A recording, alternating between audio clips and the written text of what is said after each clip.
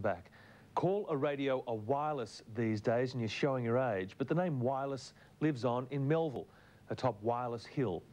Among other things, it's a museum of telecommunication through the ages. It's also headquarters for an enthusiastic band of ham radio operators, reliving the old days, keeping up with the latest technology and staying in touch with their counterparts around the world.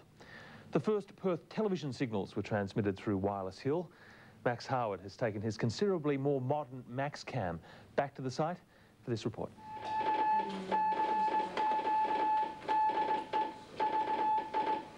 As long as there's communications, there'll be amateurs, radio hams who follow the technology and share their interest with the rest of the world. And he's at QTH, which is my location, is Yokohama, and his name was Norrie, N-O-R-I. The technology has changed, but that's just made radio hams more interested in learning all about it. I think there'll always be interest. People like to do their own thing, and we talk on the telephone and take it for granted to talk across the world, but there's a bit of fun in making your own antennas and firing up the transceiver and talking across the world. The other thing, of course, is that telephone circuits are virtually private, whereas with amateur radio, you're talking on an open band, and anybody, literally anybody, can come up. King of St. Jordan's an amateur. Barry Goldsworthy, is that the senator in America? He's an amateur. They can just come up on the air any time and just break into the conversation, so you don't know who you're talking to. Today the action is centred at Wireless Hill in Melville. WA's first wireless station, and only the second in Australia, is having its 80th birthday.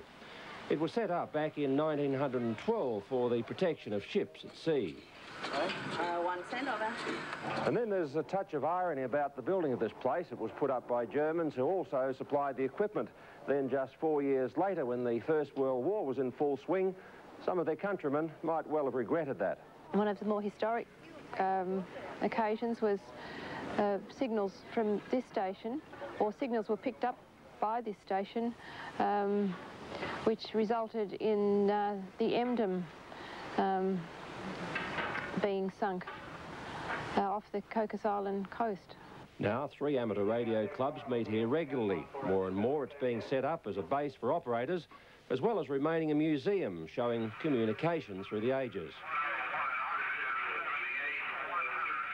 We're using it as a means to tell the public and show the public the extraordinary advances in technology from the spark transmitter right through to contacting satellites.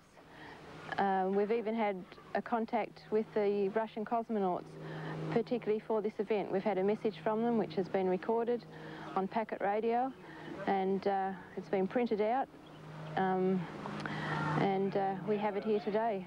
Ladies and gentlemen, this is the Mir Space Station calling.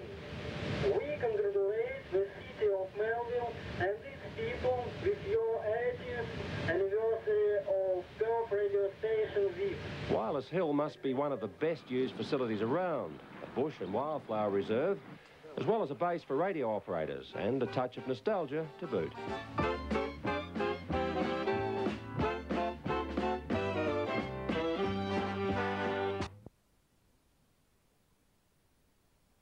As long as there's communications, there'll be amateurs, radio hams who follow the technology and share their interest with the rest of the world.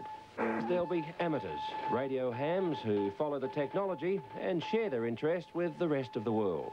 And he's at QTH. Amateurs, radio hams who follow the technology and share their interest with the rest of the world. And he's at QTH, which is my location, is Yokohama,